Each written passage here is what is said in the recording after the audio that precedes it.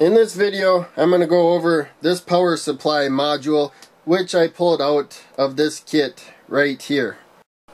So to begin with, this module is used when you want either a 5 volt or a 3.3 volt power source. By moving this little jumper here back and forth between the pins, we can either set it to 5 volts, 3.3 volts, or if we center it, turn this side off. Right now this side is set to 5 volts, this side's over here is set to 3.3 volts. So now this module underneath has these pins here.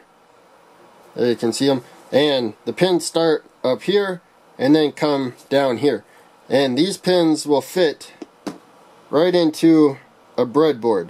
And this kit includes this breadboard. So now the pins and the voltage they provide are connected to the power rails. So this side, as we have it set, will output 3 volts of power on this rail, and this one will output 5 volts of power to that rail. So now on the page that I bought this kit from, it said not to apply more than 9 volts to power this module. So luckily in the kit we have an AC to DC adapter that outputs 9 volts, and also the kit comes with a 9 volt battery and a snap that lets you connect it directly to the battery and have the output at 9 volts.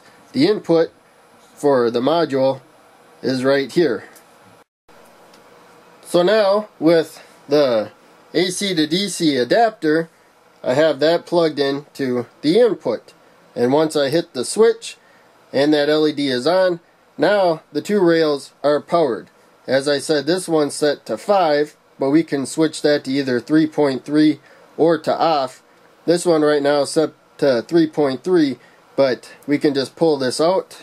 In fact, I'll do that now. We can just pull that right out and slide it onto the 5 side. Now both rails have 5 volts.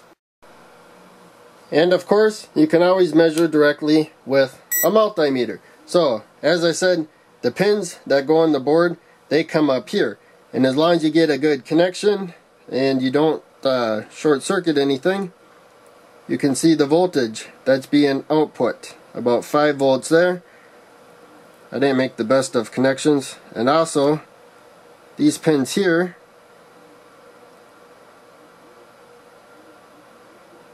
now that I get a good connection, you can see 5 volts. Also, it's easier if you have something, a conductor connected directly to the rail, you can just get a good spot to make a connection there and get a voltage reading of the voltage at the rail.